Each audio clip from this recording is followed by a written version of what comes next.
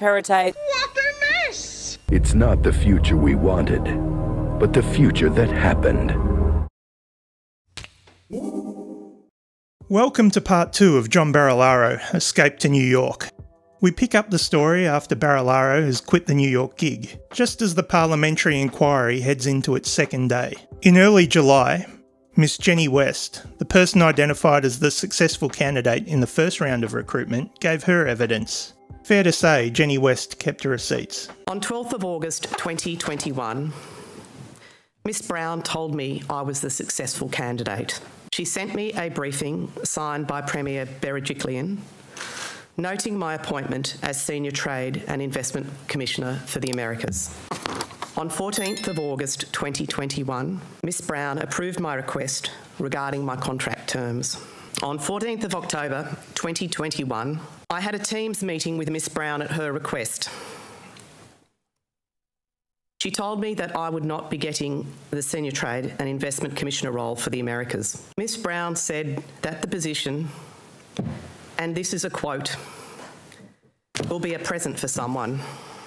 She added, and I again quote, "You are an extraordinary performer, and I am upset that this has happened." On 19th November 2021, I received a letter terminating my employment, effective from close of business 30th of November. Until Miss Brown's in-camera evidence before this inquiry on 29th of June, I had received no explanation from Miss Brown or Investment New South Wales other than what I have outlined today. I am genuinely surprised by the matters raised now by Miss Brown in her evidence before this inquiry. Given those matters have now been made public, I believe I should be given an opportunity to respond to them, especially because many of those things said are inaccurate or even false.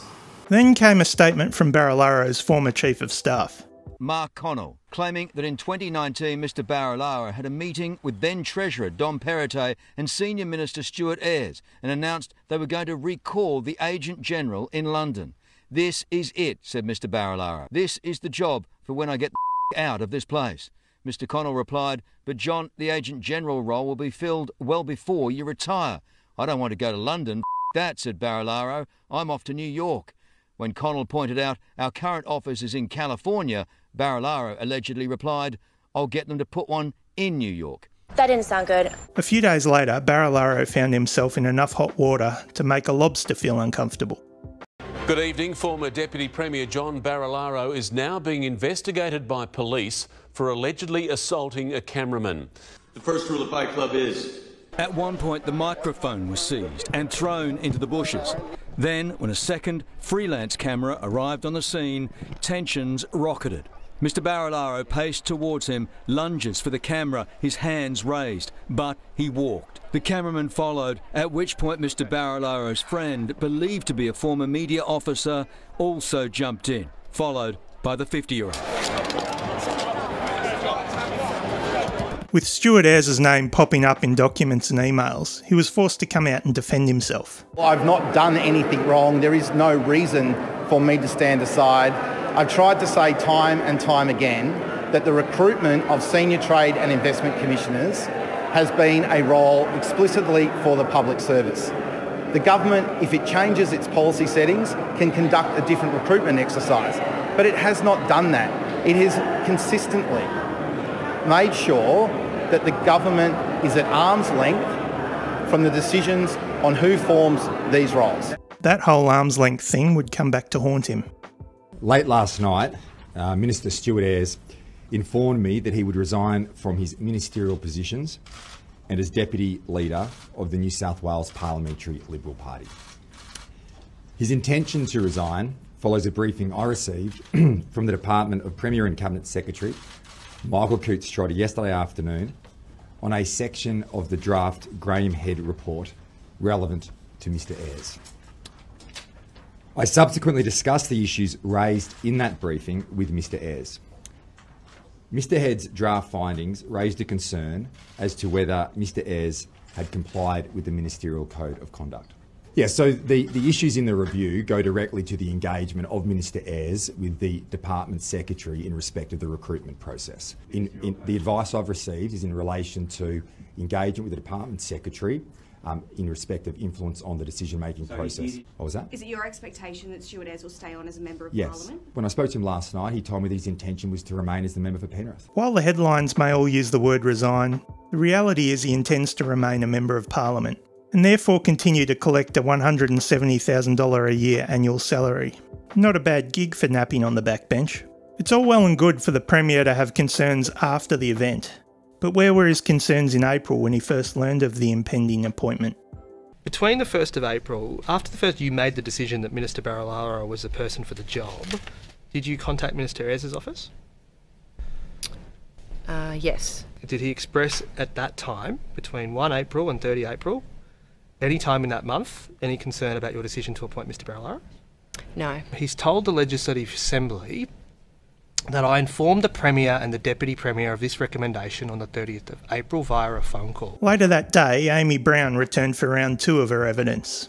This time she was a little more forthright in her telling of Stuart Ayres' involvement. Welcome to round 2. Did you feel like Minister Ayres was keeping himself arm's length from this process? I would say that objectively speaking, arm's length is not a fair characterisation of how the process was run. When I ask you, was Minister Ayres keeping himself arm's length from this process, you're saying no. In my view, he was not arm's length from the process. There were multiple intersection points throughout. But broadly speaking, I wanted to make sure he was comfortable. On the basis of those 6 to 7 to 8 major intersections, on that basis you concluded, or you formed the impression, that Minister Ayres was involved in the process? Yes. And on that basis you say he didn't keep himself arm's length? That's an accurate statement. From 27 September 2021 onwards, I thought it prudent to have a degree of confidence that appointees would be capable of transitioning into a ministerial appointment regime if the change was eventually implemented. Any conversations I had with Minister Ayres were therefore, to a degree, influential on my decision.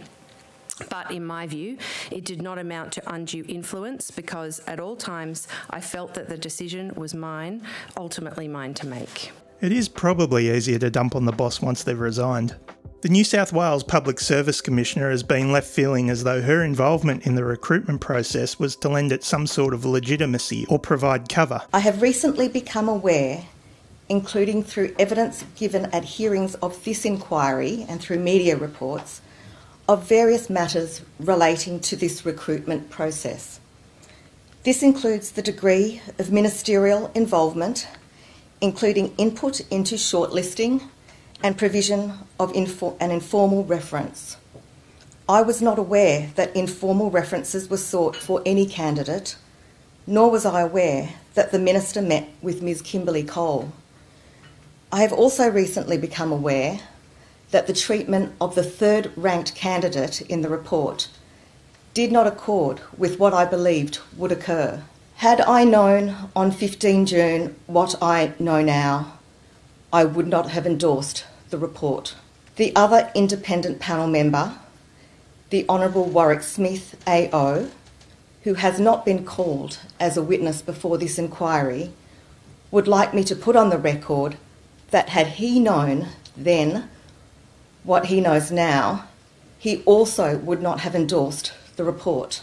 As Public Service Commissioner, I should not be viewed as cover for a recruitment process or as a way for other panel members or the hiring agency to avoid accountability. I was not aware of the number and nature of interactions between the Minister and the Secretary, and I also was not aware of what I believe is relevant information that should have been disclosed to the independent panel members. And that includes the fact that Ms Kimberly Cole met with the Minister. I do not know what the outcome of that meeting was other than what I heard in evidence given at these hearings. I do not know whether that outcome was factored into the selection panel report, which was presented to me to review and sign. I did not know that informal references were sought. I do not know who those references were sought from. I do not know the content of those references. And I do not know whether those references were factored into the selection panel report, which was presented to me for review and signature. There is another matter that's problematic, which is the third ranked candidate on the selection report and how he was treated. When I said it was possible that I was used as cover, that is based on evidence I've heard given to this inquiry. So what evidence have you heard in this inquiry that's led you to feel that? References to the Public Service Commissioner being on the panel. That was being made by the Secretary? Yes. So you think perhaps it is the case that the Secretary has been using you as cover? I don't know. But is that a conclusion that's possible? Possible. Is that what led you to that feeling? I was concerned. The Independent Public Service Commissioner, who was on the recruitment panel with me, can confirm this. You can see why the Public Service Commissioner might be feeling a little aggrieved. The more information that comes out, the more this whole saga seems to stink. One thing that's got me thinking is just how necessary are all these plum international jobs to New South Wales? The New South Wales government have created a bunch of positions, paying each of the sticks around $500,000 a year. And that's on top of the office expenses and other staff employed to work for each Trade Commissioner. Just how critical is the Trade Commissioner role when you can apparently afford to leave it vacant for more than a year? Take New York as an example. Even though the Commissioner role is on hold, the Commissioner's office currently continues to expand. So at the moment there's 3, and I think by next week there'll be 4. So we're hiring an additional one? Yeah. So we're expanding the actual size of the Americas office despite not having a Commissioner, is that fair? That's correct. As it currently stands, due to the inquiry, the position's on hold. How does that even make sense? It feels like a lot of taxpayer dollars are being flushed down the toilet in this whole exercise. With Barilaro himself yet to give evidence, stay tuned for part 3 of John Barilaro Escape to New York.